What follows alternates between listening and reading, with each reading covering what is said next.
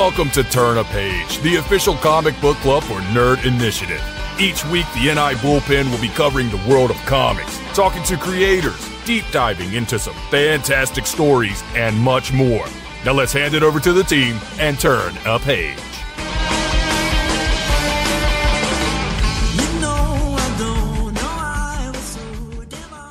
And what is going on, everyone? Is Tuesday night, 8 p.m. Eastern Standard Time, and you are tuned into the Nerd Initiative Network for another edition of Turn a Page, the official comic book club of the Nerd Initiative Comic Bullpen.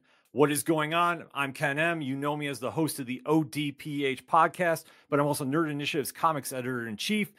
Ordinarily, he'd be to my right, your left, but he's in the diagonal square underneath me here, so I will let him take it away from the Fortress of Awesomeness, as I believe he calls it.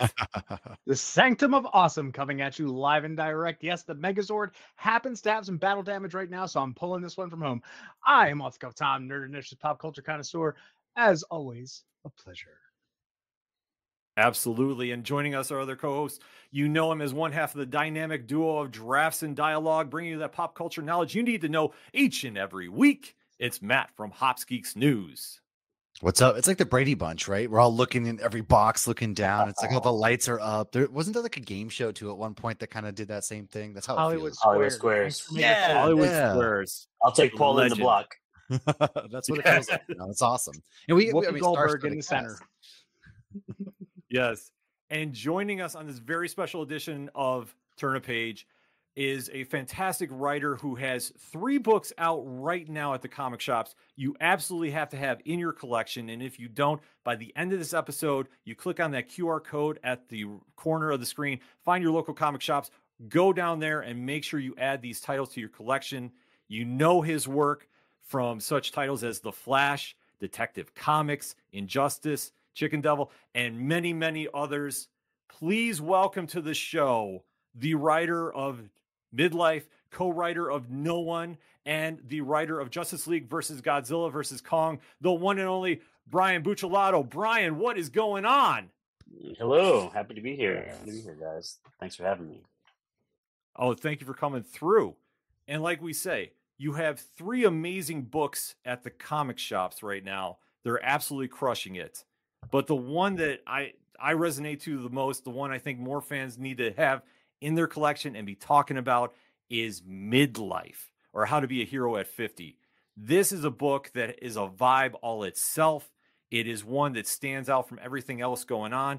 So, Brian, if nobody's not too familiar with this book, let's break it down. What is Midlife all about? So Midlife is about a legacy firefighter, a guy who is turning 50 when the first issue starts. His father was like this hero firefighter who died in the line of duty, and so he felt like he had to live in his father's footsteps. He joins LAFD, but one thing is he's deathly afraid of fire. So you fast forward 25 years, and he's lived this sort of unremarkable life. And feels all this shame because he's been a desk jockey for 25 years and he hasn't lived up to his father's legacy. On his 50th birthday, he finds out his second wife is pregnant and he's going to be a father again at the age of 50, which is somewhat autobiographical. That drives him towards an act of courage where he runs into a fire to save a dog and he finds out that he is fireproof. And from there, he feels like this is his chance to become a hero and live up to his father's legacy. So it's literally How to Be a Hero at 50. Dang. It's an amazing... Yeah. Oh, go ahead, Matt. No, I was just saying, dang. Yeah, I think like Ken said, it's something that we can kind of resonate with. I know Brian's a dad and I know myself as a dad. I see a lot of... You kind of get stuck. Like your life is serving your kids and you kind of get stuck in the, well, what am I doing for either yourself, the greater good kind of things. I mean, it's easy for you. You're writing some amazing comic books. But not everybody feels like they're doing that. A lot of people just get stuck in these ruts. So I think for a lot of people, it's something they could easily resonate with, right? I mean, and then firefighters are one of those unsung heroes that don't really get the recognition they always deserve. So I think twofolds, you did 2 really amazing things with this book right off the bat, is connecting with a greater general audience there who maybe they're feeling superhero burnout, but if you are, this one is just the average man finding out he's spectacular. And I think people should really be picking this up. Thanks, man. I appreciate it. I mean, if Radiant Black is the millennial superhero, then Midlife is the Gen X superhero. Yes. I absolutely fully believe that because, like I say, it's just got such a unique vibe to it.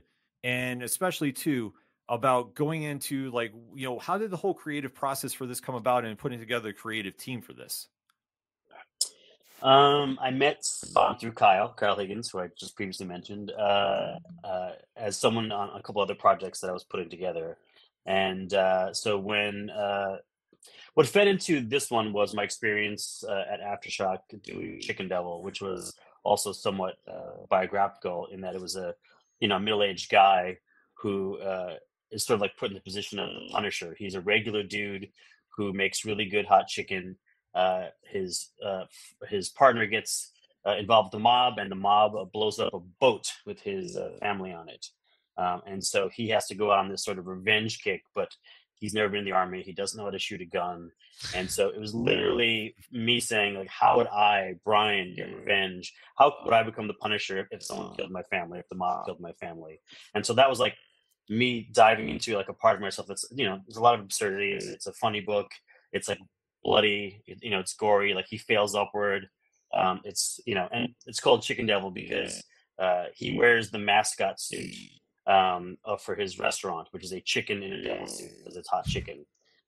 And so it's just like this crazy thing, but it really sort of tapped into something I hadn't done previously. Like my creator-owned books were more like horror-based and like darker, serious things.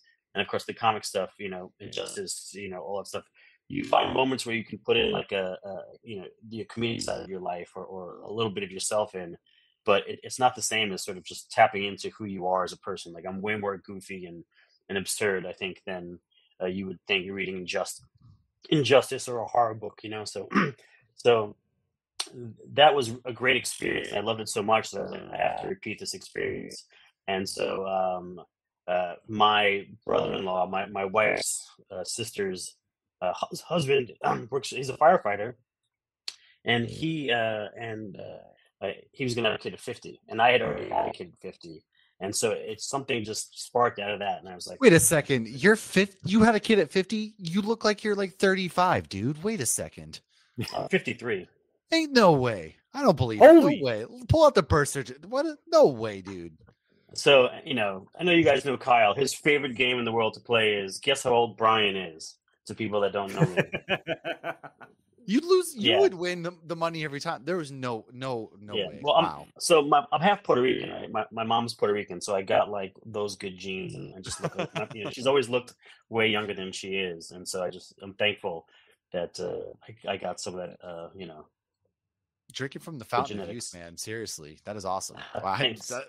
I had to sit there for a second, like, did I hear this right? No way. Yeah, no, I've got a 3-year-old, a 6-year-old, and a 23-year-old. So yeah. My so I can kind of similarly, as my mother's parents, they had 2 more kids. One when my mother-in-law was 41, and the other one she was 43. So they kind of I got to see some of that aspect of what you're talking about too. But man, like, didn't mean to detract there for a second. That just blows me away. It's all right. Crazy. But speaking, No, I mean, go ahead. go ahead. Sorry. go right ahead. Oh, I was just gonna say, that like this all kind of brings everything you said. Having a kid at 50 and your brother-in-law having just had a kid. Continue, please, from there. Yeah, no, it's just it. First of all, I'm Gen X, right? So like, we're like inherently like melancholy and reflective. I think from the age of like 5. I don't know, that's just a trait I think of my generation. But like looking back at your life and no matter where you are along this path, like I think you always look back at it and say, did I do enough? Did I try hard enough? Am I where I wanted to be? And I think people tend to judge themselves pretty harshly. So that was really the start of the story about finding like a family drama with this one genre twist, and just running with it. And so it's heartfelt, but I think it's also it's light and serious at the same time because it's like there's a suspension of disbelief when you add superpowers to any story. So like on some level you have to do that, Right. So What was this like then, being kind of creative focused? Because there are a lot of people might know your work, like Ken said, The Flash or, Detective Comics, getting to kind of create your own character and playing your own universe. What is that like for you, taking a step back from those bigger issues to something you have more control over? Well, I mean, they feed two different sides of like the creative part of you and the ego part of you. Because let's be serious. Anybody who wants to write has an ego because they feel like they have something to say that other people should listen to or read or hear. So there is an ego component to it. And so when you get to write Flash or Superman, Batman, these characters, these iconic, you know 75, 80-year-old characters, Yeah. like you're feeding the child in you that it's like, wow, I'm actually getting to take part in this huge, long, illustrious history. And so that feeds you in a certain way. But what it doesn't feed is the sort of ownership. Like it's mine, it's my world. I get to be the one who has the final say over everything. Because when you have an Image book, you're your own boss. Image doesn't sort of interfere in terms of the creative side of things. And so like you really are able to put it out there for better or for worse. If people like it, great. If they don't, well, you gave it your best shot. So it's two totally different but great opportunities that I think any writer would be really really thankful to experience. Now, you were touching on the whole generational thing. What's interesting that, with the four of us all right here, out of the three of us, because you've already, gave it away. Ken being the oldest is technically a Gen Xer. All right. I am a millennial on the X side, heavy on the Hmm. X side, and Matt's the wee one. So, having that said, one thing I really liked about reading Midlife is the fact that you do these throwbacks. I mean, issue one, bat nips right there. You know, Oh, it's nice. it's so nice to finally get a writer that is writing to us, not for us, but to us. That we have these cultural references that we can go bat nips of all things. How important was that for you to put in those very particular musical and cultural references, and then on top of that, this being creator owned and having written for so many other projects, what was it like designing the character? Yeah, the designing of the character I'll handle first. It was with in concert with Stefano Simeone, who's an amazing artist. Hmm. He's I just love everything that he does. It was just a lot of conversations with him, and then letting him take a stab at it. The one piece of reference I gave him was that I found online like an old um, weird firefighter helmet thing that almost looked like a deep sea thing, but it was a historical firefighter type helmet, and so that's what his helmet is. And the rest it was just like I was like, in story, uh, the costume is built by his friend who creates costumes for superheroes. So it was like do that version. What's the MCU, like superhero or WB whatever so that's really how that went. Um, uh, what was the first part of the question? Cultural references and writing Culture. to Okay, us. yeah. So I think I was writing to myself. You know what I mean? Like I wasn't writing for, I wasn't preaching to, I was just writing something that felt like an authentic experience for me so that the hope is in turn, there's other people out there who identify with that and they see the either the specific appeal or the universal appeal. Because you don't have to be, you know, my age, or Ken's age, right? To feel those Mhm. things. I think some of the things that he's going through, um, universal. But the specificity, and this is something that I learned as a writer, like writing to an audience or trying to be too broad or trying to write to too many people is less remarkable. It's less memorable. It doesn't resonate. I think specificity is actually the key to great writing and to finding people who respond to your material. I think you have to know who you are and what you have to say and understand what you have to say that is genuine and heartfelt and hope that you find the audience for that. So for me, just pulling things that I know, like I don't know if you guys picked up on that, but the flashback where you see his house, you see him as a kid in the dining room with his mom and his friends. um Mhm. that's that's the living room from ET. Oh, If you wow. go back and you look at it with the chandelier and the whole thing, Oh my that's God, yeah. I'm pulling That's this up the right living for now. me. We'll be right back. It's That's a so little cool. Easter eggs like that, like I would send all kinds of reference to Stefano just because it's fun for me to do that. And if anyone, sees it, the outside of the house, see if you recognize what the outside of the house is. Triangular table. Okay. Oh, no. Outside of the house. I'm looking at it right now. I'm in 1986. I see, like, while Tom's figuring that out, I think one of my favorite references you dropped was the whole like Blade Marvel debate. You're like, I don't want to work on this trash Blade. It's just another crappy Marvel. And then it's the one movie that like obviously kind of saved the MCU today. It's like those kind of throwbacks, or that's what got me hooked instantly. Is that Well, Back to the Future? No, so it's not fair It would because be it's actually it's not from '86. It's from the early '90s. Full House. I don't know. And it's John Connor's. Dude. Oh, man. I'm gonna have to go reread this tonight. There are a couple people who actually picked up on that. But stuff like that's is definitely like fun to do. Okay, I got a cat walking across me here. Perfectly okay in my book. Hello, handsome. Her name is Little Kitty because she's a very little kitty. I'm sorry, I keep getting distracted. Where are we now? No, you're talking totally about. good. No, we're talking just just had about a the moment. Easter eggs you're putting in. Yeah, like I say, talking about the John Connor house and just the other elements you're adding into it, especially when you do those throwbacks. Because like for me, is like it resonates so much that like now I have to go back and reread because now I'm like I thought that was it, but I'm like not sure. And it's just something about taking that time period and making it relevant today without feeling dated. Because like I say, even though it's a flashback, the themes still resonate, and that even carries to Ruben's character now. That obviously dealing with living in his father's shadow, trying to emerge as whatever hero he's going to be. And then obviously the outside forces coming into play, which after issue number 4, there was a little bit of drama that, there was a certain pair that was trying to track him down a little bit and, see what's going on with Mr. Midlife. Maroon suits, as they call them. Yeah. Yes. Like I say, when you start seeing that, now he's getting thrown into a world that he doesn't really know about and kind of walking through that journey too. It's just something that no matter what your age is, the superhero concept is just timeless, wouldn't you say?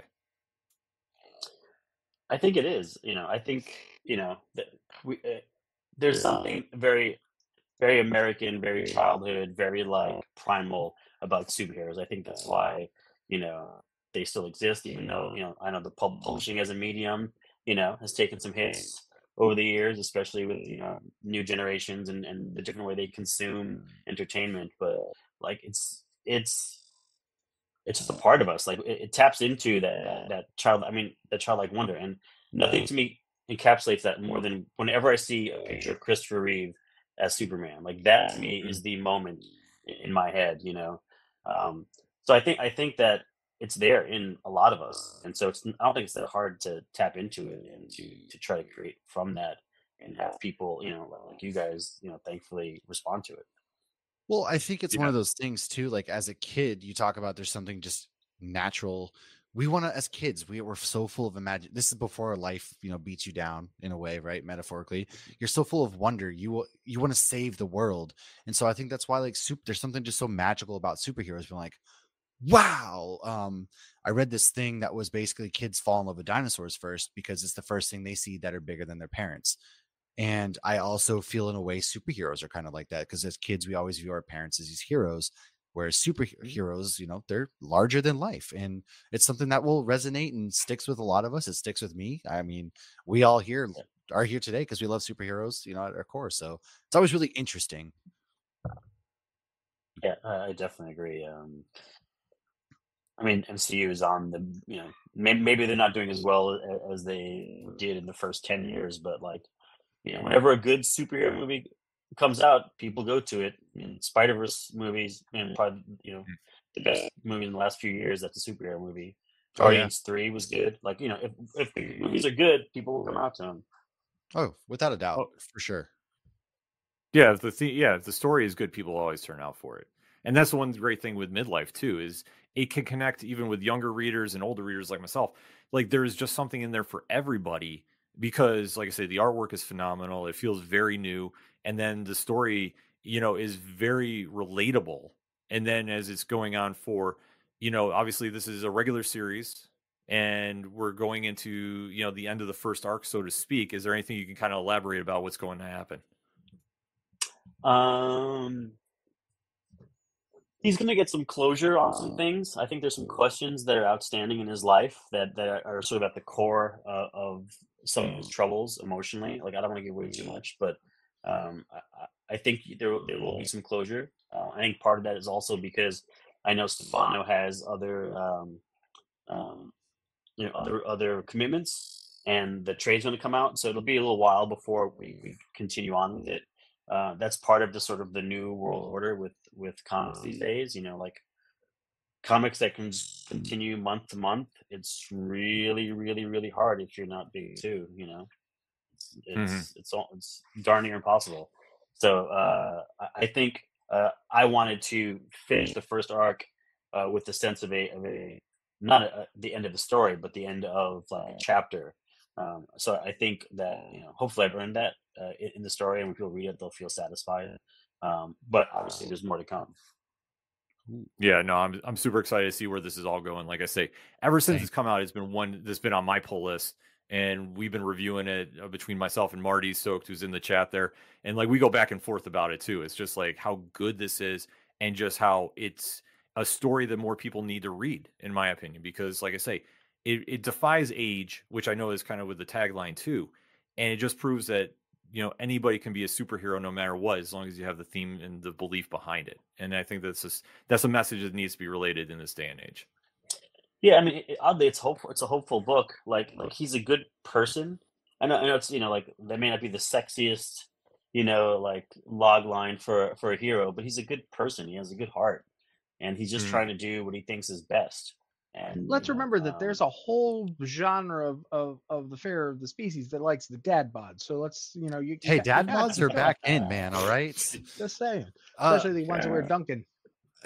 That's right. I got that. I bought the jacket. But side, what's funny is you mentioned this, and now I've read two really, really creator-owned books from the same company now, and I think that you guys have a niche. I think there's a niche out there that is untapped, and it's like this everyday man becoming hero, because we have Midlife, and then we also, there was another one from the Schlub was another one, and these two stories are very like these everyday men, and they're just stories that help catch on, especially Midlife, because I think again a lot of people can resonate that, especially in the modern world where we're all kind of right now looking for that hero, right? We're out there, and just a lot of us, especially as dads, carry that weight.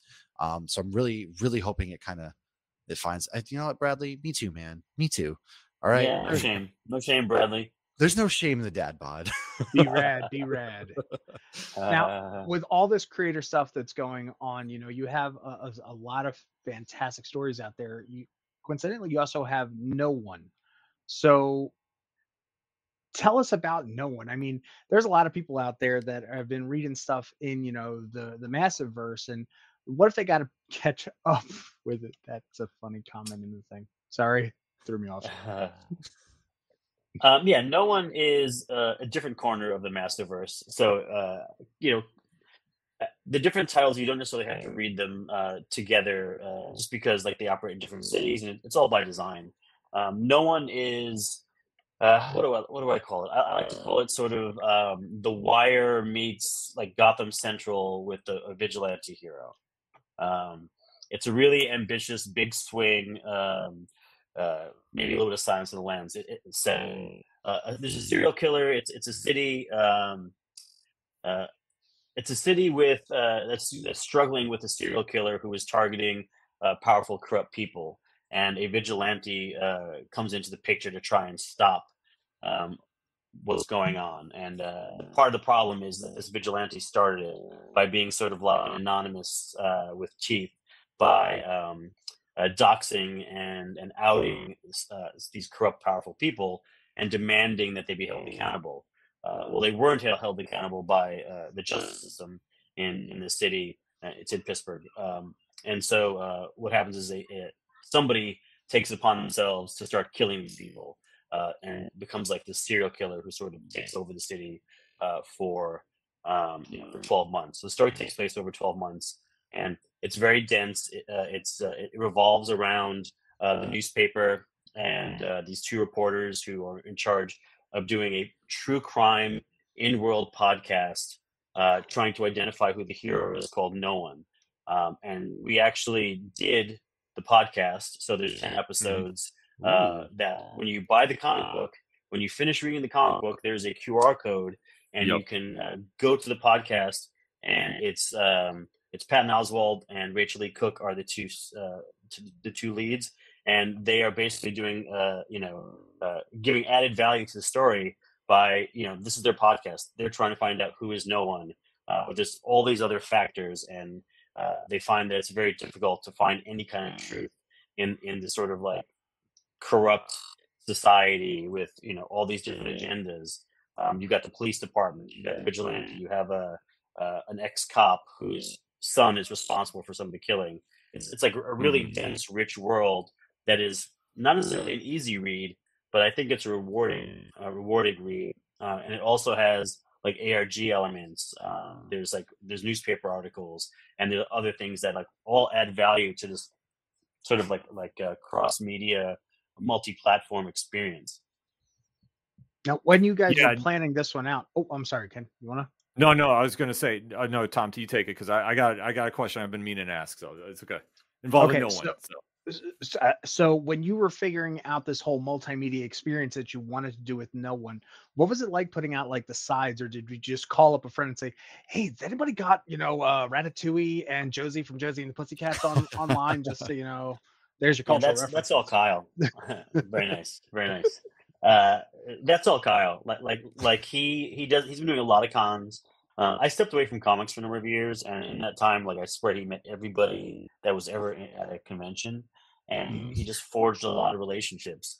And so he had a deep pool of people that he knew personally that he can pull from. And so that's how we got people into Todd Stashwick is in there, and he was on the Star Trek show, the Strange New World. Great job, amazing job on that character. Excuse me. Yeah, and there's Power Rangers in our cast. So like there's a lot going on there. And the hardest part about it, I mean, this is probably the most ambitious undertaking we've ever had for a comic book. Like we worked on a document for a year before we did page one on the first issue. Like I have like 100-page document slides like of all this information. There's so you have the Bible of it.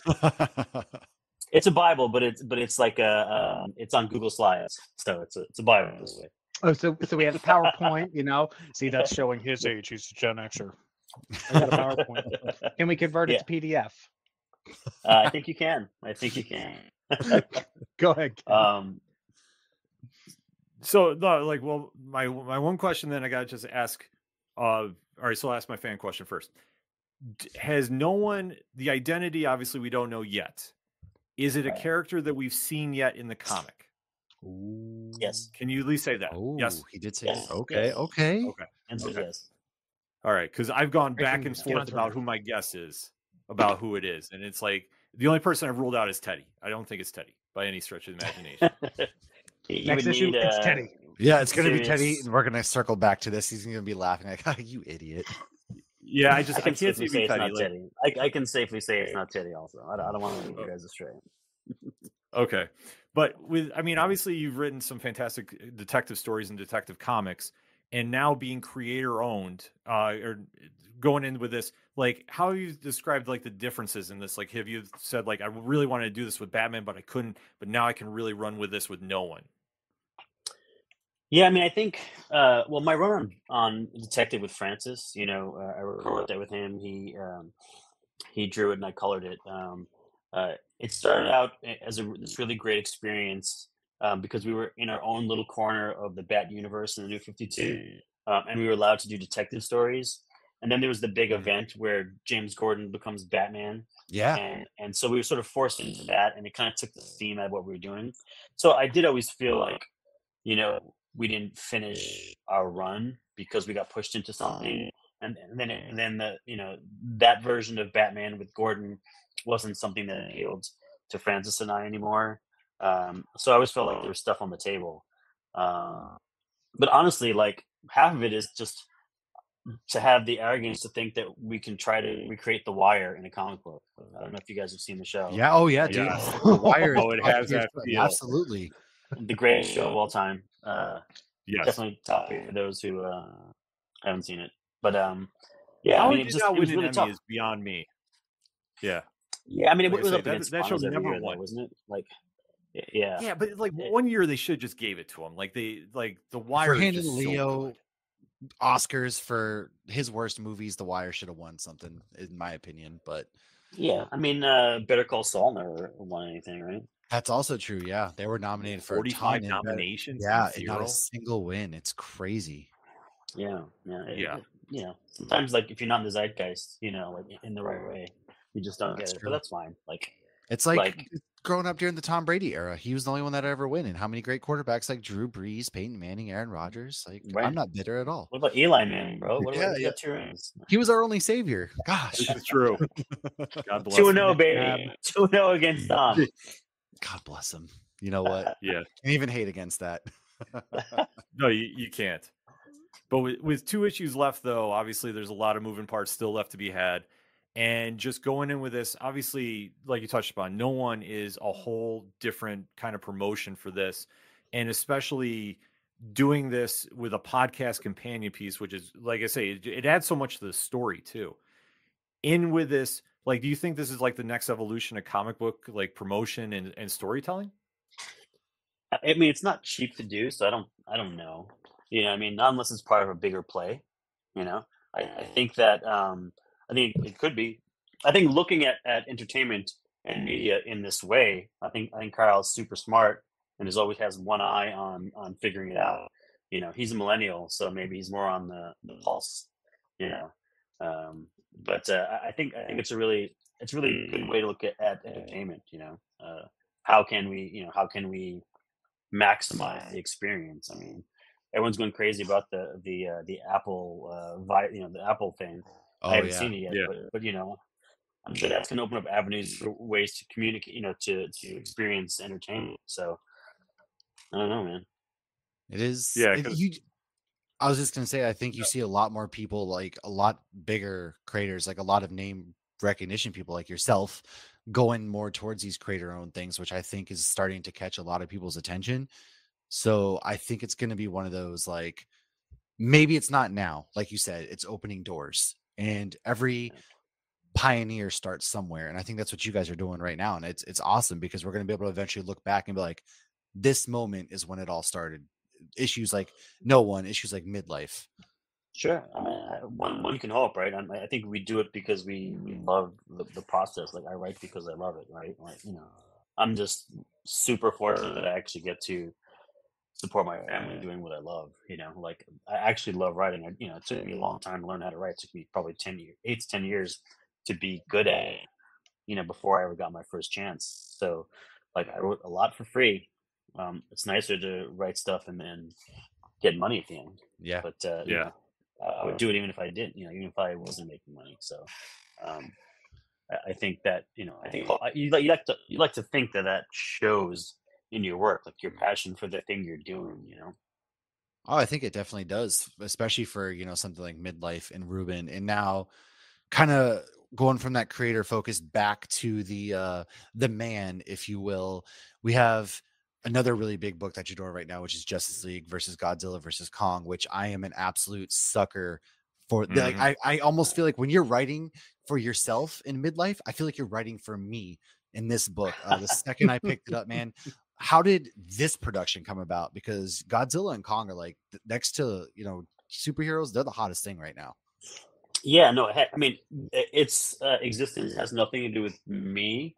Ben Abernathy, who was editor at DC at the time, and Robert Mackin, who runs the comic side of Legendary, they just started talking. And they were like, we should do a team up.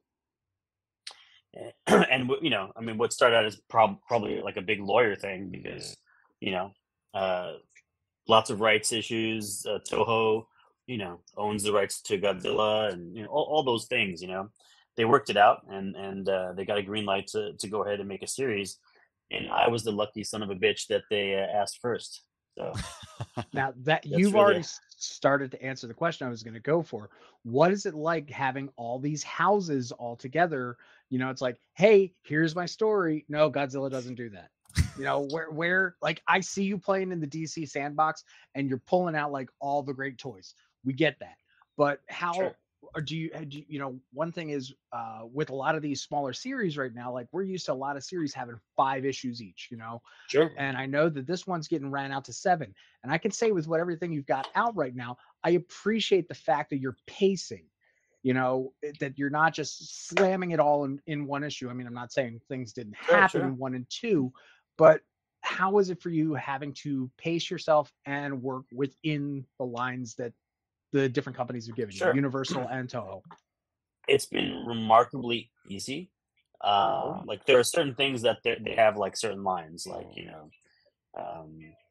things with Godzilla, like Superman can't pick him up and fly him somewhere, right? Like they just won't allow that. Or I was hoping to use some other monsters that contractually we couldn't use because it wasn't in the contract. So there's things like that I had to like make pivots because of that, because of branding, branding issues or legal issues. But like in terms of like just being able to go out and do what I want, it's shocking how smooth it's gone, how easy it's gone. Like there's some things that we do, like I'm surprised they're like, really? You guys, where's the note? I can do this? Okay. All right. Like we did some crazy things. Like issue 7, I turned the script in and I was like, I think I went overboard. Like this is crazy. This is a crazy issue. It's like How can you go overboard with everything you're writing there? Is there really overboard? Well, I say it's overboard because like I feel like part of the idea was 30 pages an issue to give the artist the chance to do the scale and the scope, and then by like issue 6 and 7, like rather than having like a bunch of like splash pages or 2 and 3 panel pages, they're 5 and 6, so like in some ways, like sorry to push it, but I built up so many different threads and so many characters. I don't know why no one told me to throw that many characters into it. I just did it. You're good. Like, what? Listen, I'm down for more. I mean, I want to see how crazy this can get, because honestly, it's really impressive the amount of villains you have, and then you've got there's so many different angles, and somehow it's working extremely smooth and seamless. And I think that's a testament to your writing. I It's got amazing. my comp yesterday for issue. Oh man, 5. look at that. That's beautiful. Meanwhile, at the Hall of Justice. I could spoil. You want a spoiler? Let's see if I can. Absolutely, I will never turn. I mean, especially for this, I love this story so much. Well, first of all, guess what reference I gave him for this right here? Jaws. Yep. Yes. It's not that clear, but yeah, I was like, do this.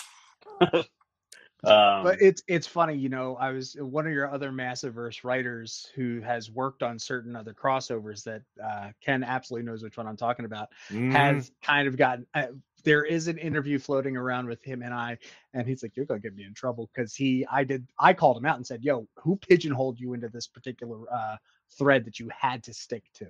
And he's like, you can't say that, Tom. I said, I did. That's why my name is off the cuff. Yeah, but I think, like, look, I've done IP before. I've done like licensing things, and sometimes they put you in the box. Like I did the Kong graphic novel that takes place between Godzilla versus Kong and Godzilla, Kong Haunted, the new one. Right. And there were a lot of constraints because it had to fit slot exactly in between 2 movies without revealing a bunch of stuff. Like, I got to see the movie, and there's some crazy, awesome shit that happens in the new movie. But like, I can't refer to any of that because it takes place, right there. So that does happen. But in this case, in Elseworlds, I was allowed to pick. Like Ben just was like, "Go for it," Like once I turned to my outline, like literally, it was little things, little tiny things. So like, it was amazing. The best experience I ever had working on licensed characters working on at DC. Like, it's wild. Who's the one character so far that you were like, there's no way in hell they're gonna let me get this character, Okay, but I hold got on. them. What does that Oh, look like on Grodd? On it's Grodd's Planet of helmet? the Apes. Oh, That's a Rhino? kryptonite horn. Yeah, Kryptonite Horn. Yeah, Kryptonite Horn. That's right. That's my next. Yo. That's my one spoiler. So here you go. There you go. Oh man, I can't look at it. I want to look at it. that's La, la, la, la, amazing. la. Oh, That that's is- awesome. We're getting That's my spoiled spoiler tonight, for folks. you. If you're not in here on this stream right now, man, Oh goodness. you just I had to don't- be there. Oh. But Yeah. There was a question coming. Sorry. oh no, I was saying like, who's the one character that you're like, there's no way on this planet they're gonna let me throw this person or creature or whatever in here, and they're like, sure, and you were like, wait, what? Is there anyone? There's not that they wouldn't let me do it. Like there's a couple choices I made with characters and their powers and stuff that I was very surprised that they let me do. Like I wish I could spoil. Like when we're offline, if you want me to spoil, I'll tell you stuff. But like I can't. I can't. I don't want to spoil it because they're gonna make a big announcement on one. This one thing I'm thinking of, and then the other thing I'm thinking of is the ending. Like like it's solving the crime kind of thing. So I don't want to. Can I put an idea in your Sure. head? Sure. Okay, if you do get a part 2 with this, kaiju size crypto. That's pretty good. That's pretty good. That's very good. Man. That would be amazing. Look at that. I mean, look at the cover, folks. If you're not reading this story, like I know it's easy like for me to gush, and it's just I'm simple. I love kaijus. I love monsters. Read this. More importantly, though, like if this is what brings you into Brian's, work, then please make sure you're also picking up No One. Make sure you're picking up Midlife, because if you think that's good, just see what he can do with his own characters and the things that he gets to play in his sandbox. And man, it's really incredible having read all of these. You're killing it, man. Like I don't know how to say it. Like you're absolutely. I'm glad you said you took a break, and I'm glad you came back to comic books for fans like myself, or fans like Ken and Tom. Like we just got to say thank you for coming back and making that choice. Well, I appreciate it. I mean, it's not always easy, right? Like when you leave, people forget about you on both sides of the aisle. The consumers of the material and the people who have the jobs. So it's not always easy, but I do wish that I probably had stuck around, and kept a more solid foot in. What had happened was when I was in the tail end of Injustice, I got into the Universal Feature Writers Program, which is a paid program, where you wrote 2 scripts for Universal. You were an employee. You learn sort of feature film development from the studio side, and because they saw that I was working for Warner Brothers on paper, they told me I had to quit my comics if I was going to accept Universal. Oh man. Oh man. And so I took that as like the sign. Okay, well, I guess maybe now I'm going to be the movie guy, and it was great. It was a great experience. I met a lot of people, I considered a success, and had opportunities. But like it kind of pushed me away from comics. And when you're doing the grind of film and television, like even if they pay you for you sell something and you option it, or you get the chance to be paid to write a feature or a pilot or whatever, the odds of it ever coming out very, very slim. Like, Oh yeah. just super, super slim. Like I was in a TV incubator in 2019, got paid good money. At least I felt it was like it was good money to develop a show, and they never even took the show out. That there was 8 of us. We all were like diverse voices. This great experience. Create your own show. Put your stamp on it. And then they because whatever the venture said, they decided not to even try to sell the show.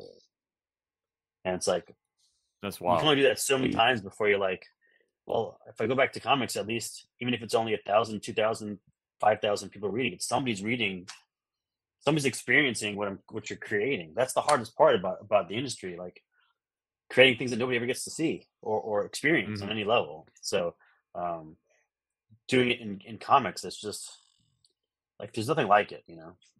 I've been fortunate enough to have 2 mediocre low budget movies made in the past couple of years for Paramount, and those experiences are great. but there's so many choices that are made that are not mine, and they make, you write the script, and then they make the movie, and they edit the movie, so like, the amount of control you have of comics is unparalleled. Oh, without a doubt, yeah, you have a lot more. I mean, sometimes we always have a boss, but I definitely feel like in TV and movies you have less creative control versus comic books, which, like you mentioned, it's very easy to get burned out on. Yeah, and there's so much money at stake. Like, of course, and when you're talking millions of dollars being spent in a direction, like, of course, you're not going to have a say. Like, it's hard to be an author in life and be successful, and especially in this age where those movies just don't get made because they don't have a life in the way that they used to on video. Yeah. Yeah, it's crazy to just think about that. But even with comics, especially creator owned, I mean, you really have nothing holding you back from really doing a crazy idea. And then when you have to work, like I say, with movies and TVs, there's just more people involved because of the business side of things more so than the creative side. And then going into this, like I say, with the 3 books that we just talked about now, I mean, you can tell by reading them, obviously, there's a lot of heart behind them. There's a lot of, emotion and a lot of happiness with them too, because you can definitely tell, especially Justice League versus Kong versus Godzilla. Like, you can tell how much fun you're having writing that.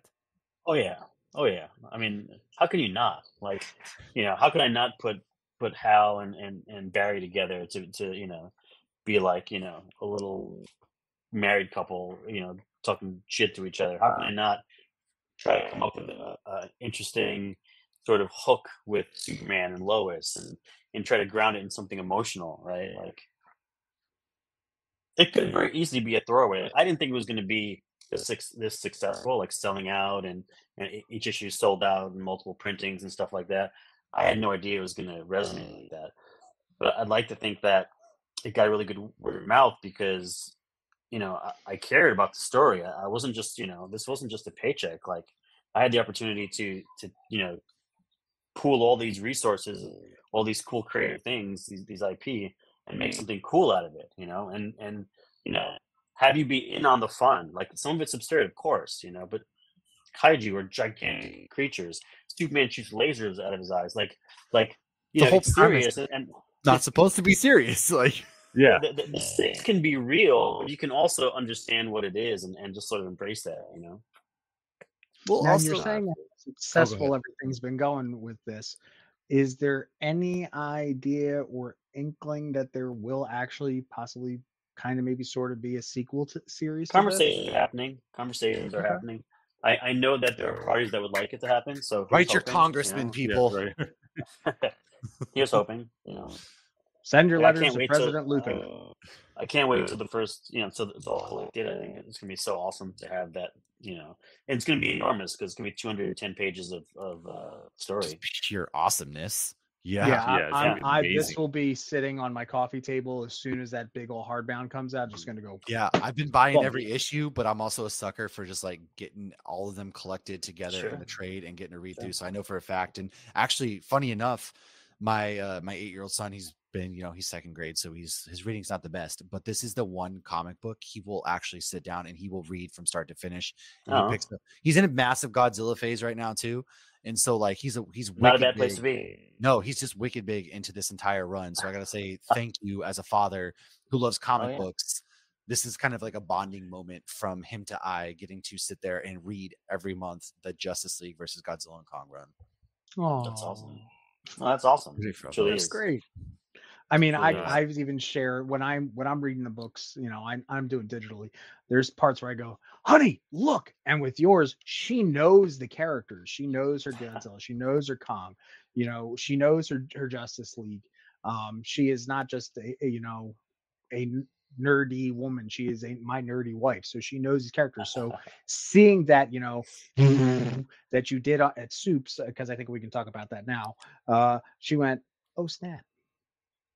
And then I turn to the next page and I see big old bad boy Atom Smasher. I'm like, hello. Yeah. Well, that's the thing about this comic is like every time you turn the page, you're in for a treat. You don't know what's going to happen. You don't know who's going to pop up. And you're legitimately in for a fun surprise. And it's going to be well drawn, very beautifully, visually gorgeous. And then you're going to have those fun quips, man. It's very lighthearted. And that's at the core of what superheroes and what kaiju are. That's what it's supposed to be about. I agree, Mhm. and I think my stint on Injustice sort of helped me with that because that was my first experience dealing with so many multiple characters and really like Elseworlds, like having fun in the DC universe, right? And those books still sell. Like they're evergreen. People still find them, and Yeah. Ken likes the Injustice a bit. My Yes, wife's that a is fan one of of my favorite. Injustice too. Yeah, my favorite properties. Yes, I could rave about Injustice all day. Yeah. But obviously we've covered 3 books here for you. What future projects can we look forward to in 2024 from you? So I'm lead writer on an interactive series, which is sort of like an animated series meets like a Telltale like Bandersnatch choice based thing. And so it's called DC Heroes United. It was announced at NeoCon. Mhm. And it's like this sort of interesting interactive merging of an animated series and like um, if you play like The Walking Dead or Telltale, like how you get Yeah, choices, and then it's like like choose you your have own three adventure. choices, and yeah. So each episode, you get like 4 choices. You watch the episode, there's 4 choices in it, and then you have a week to vote. And you're not playing or experiencing it yourself. You're part of a community, so everyone votes, like Robin live or die kind of thing. Uh, and it Very resolves valuable. in the next episode, and that becomes canon. So it's sort of Ooh. like the idea of like you guys always wanted to control what happens in a story, and you think you can write it better. Well, here's your chance. Like you can shape who joins the Justice League. You can shape, is Lex Luthor going to be a hero or a villain? Like, is this person redeemable? The choices that you make, like there's a math equation to it, but like it drives these characters down a path that by the end of the story, you know, the viewers are responsible for how it ends. And so I love it's been that. I've been on the project for quite a while, and it's some learning because it's kind of a newish thing. But that's coming out next year. I signed a We deal can for fix Guy Gardner. Oh man. potentially, Oh my god. or kill him. Maybe just kill him. Equally as good. Yeah, then I just signed a contract to do a book with Mad Cave and Matteo Manga, who was the artist in Chicken Devils Volume 2. So I don't know when that's coming out. We're having a kickoff meeting, I think, on Monday. But that one is kind of a action, fun. You guys will like it. I'll tell you more about it offline. We know Mad Cave. All right. Yeah. We do know Mad Cave, and we're We gonna already just do. lock you in when that book comes out. If you're not back here sooner, we're definitely gonna be doing a turn a page about that book for you. Fair enough. So let's do I that. appreciate it, guys. Oh, absolutely. And before we let you go, just a little fun way out the door. You did mention about Eli Manning and the Super Bowl. Obviously, we just had Oh, the game man. go down. What was your take from this past week's Super Bowl? I think it's just a couple of key mistakes turned that game. I think there was It's I okay. don't You know, can man. say it. You were all glad the 49ers lost. As a Packer fan, thank God that team lost. We can say it. I like Patrick Mahomes, so like I'm a fan of either team, but I like Patrick Mahomes. I think he's a great quarterback. I like what he does. I like the way he quarterbacks. From my takeaway was like I was shocked that they let the clock run down for one play. Like that was like Yeah, the balls to do that. I was like, why are they calling timeout? And someone's like, well, they want the 49ers to reset their defense. I'm like, okay, I get that, but just run a play. Like what? Like you got taking one shot at it. There was 3 seconds the left. I'm sitting there Stones. to my wife, like, why is there no timeout? Like, what are we doing? The Stones, man. Yeah. That was Yeah. wild. Yeah. that whole game, the fact the 49ers stopped running in the second half still blows my mind. Yeah, I mean, look, like you had the freak punt that off the guy's Oh, ankle, like you couldn't account for that. You know, but then you also had was it Pacheco? Pacheco was fumbling. Mahomes threw an Yeah. interception. Like, Yeah. it's a game of inches, and there's a lot of opportunities. Really both Some ways. say. Some say, yeah. So as long as it's not at least the Patriots winning, I'm good. True. It's funny because Amen. I'm from Boston, but I'm not a Patriots fan. I'm every Boston sports fan besides the Patriots, and Fair enough. the happiness I could We'll have some experienced- problems. I'm Yankees Knicks, so Yeah, you know. yeah, we don't Celtics. move eye on Let's it. go. We're living right now. Celtics right now. Yeah. Yeah, I don't know if you can Yes. see that. But, Oh yeah. there you go. Oh It's yeah. in New York There we City. go. Oh, That's awesome, okay. dude. That's I have the a- one from 1970. So it's Hold the up. Where's that? We're not Oh showing my chess, but God. I got the B. So right there we go. So Hey, you? All right, fair enough. Okay, I also got Flash, right? hey, I do too. We're showing tats. Hold on. I got to show you. All right. All right. Here we go. But this is how you know I was destined This is to write this book. Who's that? There we go. We got Flash, Aquaman, Batman. See, Oh, we're man. living. I got That's my an Dicky amazing Power Ranger tattoo, very specific one. So Extremely specific Ranger tattoo. How about Fair you, enough. Ken? I've got nothing. I'll go find a Turn into a tattoo off. Yeah, I'll go find the root beer sticker there and put it on. That's all. Don't I worry, got. I'll send you some sticking with the washcloth, and there you go, some temporary tats. There you Yeah, go. well, Next time he'll be all tatted up. Yeah, well, look at mine. Yeah, Yeah. I'll just have 2 sleeves on. We'll go from there. But Brian, thank you again for coming on. In the liner notes of this episode, we will have links to make sure you go get Midlife, go get No One, go get Justice League versus Kong versus Godzilla, and how to get in touch with Brian on the social media because you definitely want to go follow him and go support these books. The first issue for Midlife. Anyone recognize the reference for that cover? Very very recent reference. Super recent. Oh God, Ted Lasso? Blank. I don't know. Yes, sir. No. it was Ted Lasso. Yes, sir. Yeah. Yep. Yeah. Yeah. Oh God, that show is everything. That show is everything to me. That's a Thank you. soccer I'll ball. be here all week. That would be just, yeah. So, That's well done. amazing. Good job, Tom. I'm No, proud of like you. I This is say, why you're the it's- pop culture connoisseur, my friend. Yes. But like I say, you need to go pick these books up. You need to have them in your collection. You need to have an extra copy too to hand off to somebody because honestly, they are that good. Trust me, from somebody that buys them every time they drop. And like I say, go support Brian and everything he's doing, and especially with that Mad Cave book comes out. We're going to book that for this show right now, and we definitely have to have you come on and talk about that. Oh, absolutely. Yeah, anytime, man. Anytime. No, thank you. And all right, so we'll just get out of here. Tom, how does the fine folks find out what's going on with you and everything off the cuff? As the guy in the chair has already put it up here, off the cuff Tom, the pop culture connoisseur. You can find me right there at the QR code. Everything else going on the holy social medias, and follow that up. Don't forget to check me out in March. I will be at Syracuse Collectors Con with all my Power Ranger buddies, and it's going to be a good time. All right, Matt.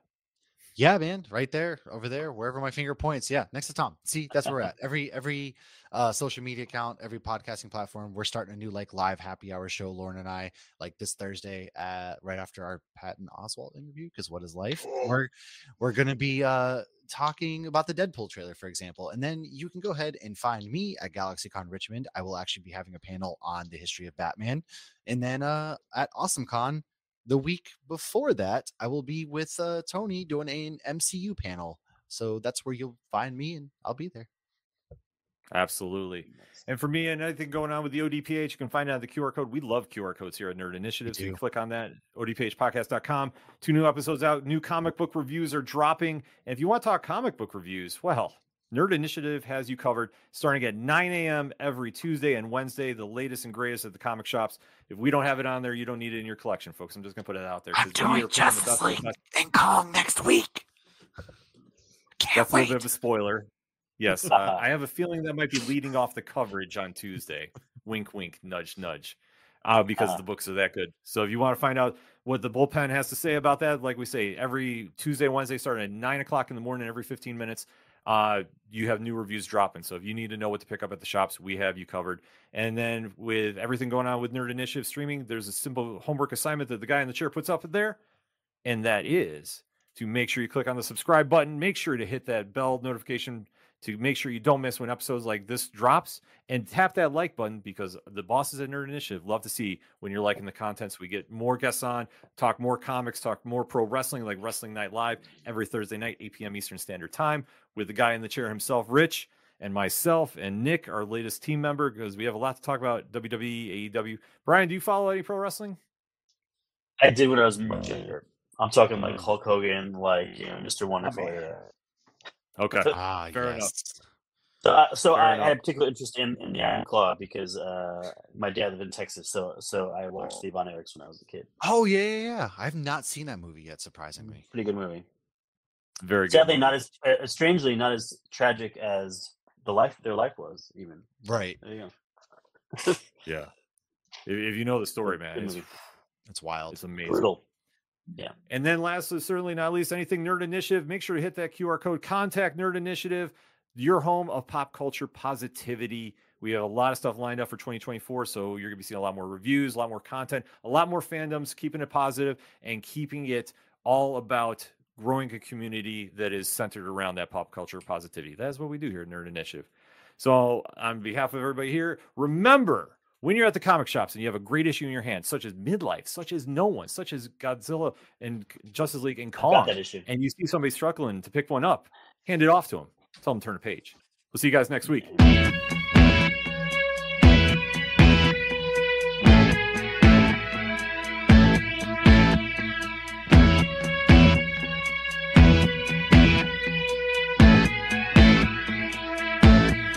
It's such waste of time swiping left and swiping right on people you could know. 'Cause anyone who's worth a damn be worth way more than a picture could ever show. You could find the right light, find the right angle, and never find your soul. And it can feel like a losing battle, and this plot is full of holes. This modern way of finding love just makes me feel so alone. And I can't be the only one sick of staring at my phone. So look up, talk to me, a better way to spend our energy. Just look up, talk to me. We don't have to float alone on the open sea. Don't know that I believe in the old time fable. Everyone has just one true love. All I know is you're across this table, and you're all I'm thinking of. So look up, talk to me, a better way to spend our energy. Just look up, talk to me. We don't have to float alone on the open sea.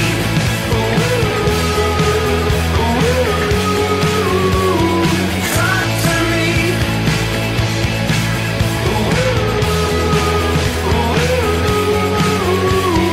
Talk to me. It's such waste of time swiping left and swiping right on people you could know.